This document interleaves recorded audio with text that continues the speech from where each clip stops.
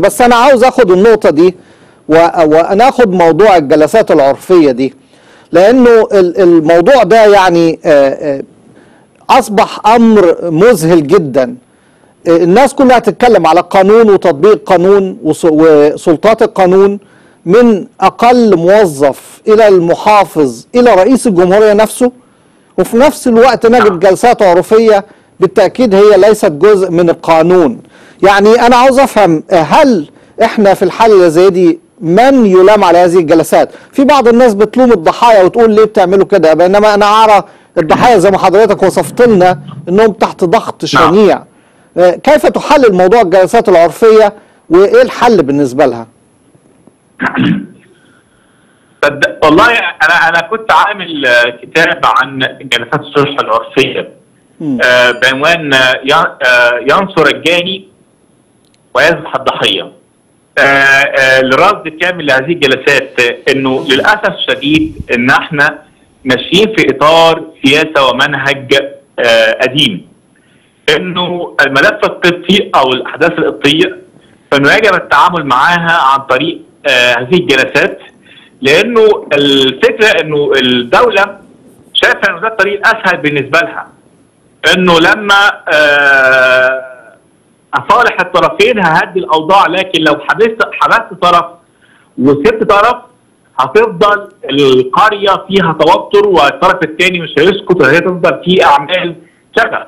طبعا شيء سيء، لانك انت بتثبت لنفسك انك انت ضعيف ومش قادر تطبق القانون، علما انك انت قدرت تطبقه على جماعه الاخوان المسلمين في مظاهراتهم الحاشده، وقدرت تسيطر عليهم، وقدرت انك انت تدخلهم الى الجحور بتاعتهم. ايوه مظبوط. انك انت ما تقدرش تطبق ده على قريه وتحكم فيها السيطره، وانك انت تكون موجود في القريه زي يعقوب، وبرضه المتشردين يخرجوا في مسيرات بالليل عشان عايزين يعتدوا على منازل الاباط مره ثانيه. ده امر محتاج الى وقفه، محتاج الى فكره السؤال اللي كل شخص بيساله عندنا هنا من الاباط او من المصريين. طيب هي الدوله ساكته ليه على اللي بيحصل ده؟ طب موقف الدوله ايه في احداث متتاليه ورا بعض بالشكل ده، وكل مره يتعمل جلسه عرفيه؟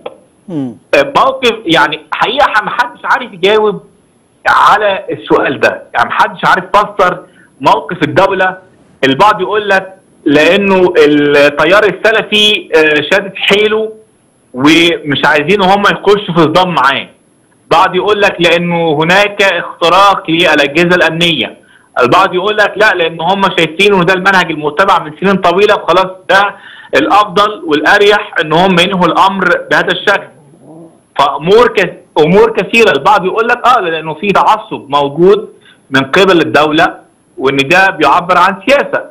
ف يعني اطروحات كثيره موجوده، لكن الامر لما يوصل انه يصبح الموضوع ظاهره وليس حادث فردي زي ما بيقول بيان مجلس الوزراء المؤسف، انه لما يطلع بيان يقول لك ده حوادث فرديه، وكانهم عايشين في دوله ثانيه وكانهم حكومه بتدير دوله ثانيه.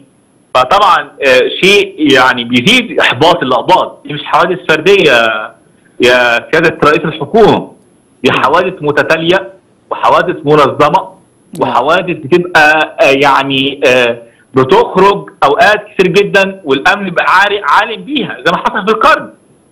فالفكره في جلسه الصلح العرفيه انه الامر على الدوله انها تتحمل عواقب ذلك، انه بالتحديد اذا لم يتم حسم قضيه القرن وقضيه كوم اللوفي بالقانون بمعاقبه من فعل ذلك، وخاصه ان في كوم اللوفي تعدوا على الشرطه وكسروا بعض عربيات الشرطه، اذا فنتوقع المزيد والاسوأ خلال الايام القادمه لو القانون ما طبقش.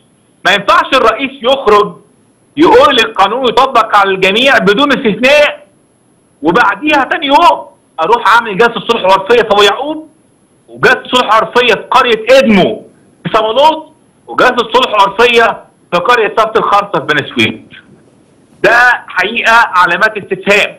لما يطلع رئيس الجمهوريه يقول القانون وانت يا سلطه تنفيذيه بتروح تعمل لي جلسه عرفيه.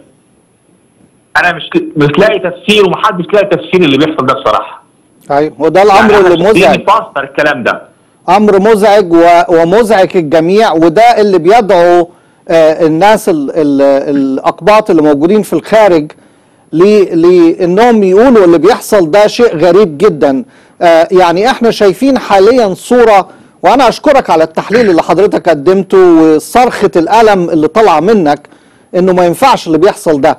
النهاردة بنشوف ضغط شديد على الأقباط لكي يقبلوا الأمر الواقع، ضغط على أقباط المهجر ما يتظاهروش، ضغط على الكنيسة على أعلى مستوى إلى مستوى الرئاسي، وكل ده بيطالب الأقباط إنهم هم اللي ما يتكلموش وكأنهم هم سبب المشكلة، وفي نفس الوقت الجرائم اللي ارتكبت ضدهم مفيش أي حد بيعمل أي شيء عليها.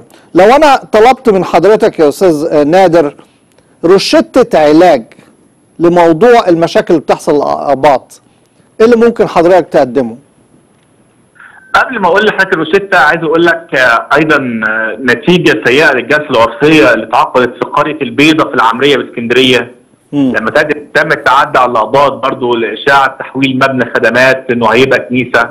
أيوة. علما ان المبنى ده على فكره موجود من الترينات والانبا بخميس صلى فيه قبل تجديده يعني. لكن الجلسه اتعملت اللي طبعا تم برضه الامن وجه فيها اتهامات الى الاقباط علشان لعبه التوازن، واتمنع ابنه ان هو يخش بيته تحت المبنى ده لفتره طويله، لكن في النهايه عمل جلسه الصلح العرفيه. الامن وعد ان هو هيفتح مبنى الخدمات لحد حتى اليوم مبنى الخدمات ما زال مغلق. الأقباط غير قادرين ان هم يصلوا. امبارح كان حصل استغاثه من كاهن منطقه 15 مايو ايضا، لانه كان في اعداد وتجهيز من المتشددين في مسجد احمد خليل ان هم بعتوا فيها تهديد بحرق مبنى الخدمات اللي موجود في منطقه امتداد 15 مايو. طبعا كل ده انا بقول لك ده توابع الجلسات الصلح العرفيه، يعني 15 مايو اللي هي في العاصمه في القاهره ان هم هددوا ده. لكن طبعا بعد ما اثير الوضع الامن اتحرك سريعا بالامس وقبض على 4 من المحرضين من المسجد وحط حراسه رسميه على مبنى الخدمات اللي هو اصلا مبنى في مستوصف وحضانه وبيخدم اقباط مسلمين، وحتى في المستوصف يعني في 4 اطباء مسلمين من اهم التخصصات موجودين يعني.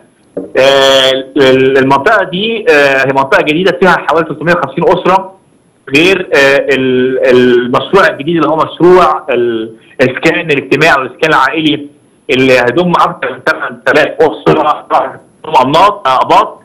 الكاهن القريه كان قدم لوزير الاسكان من 2011 في 7 2011 بطلب تخصيص ارض لبناء كنيسه لان دي منطقه جديده. من 2011 حتى اليوم لم يتم الرد على الكاهن بشان الطلب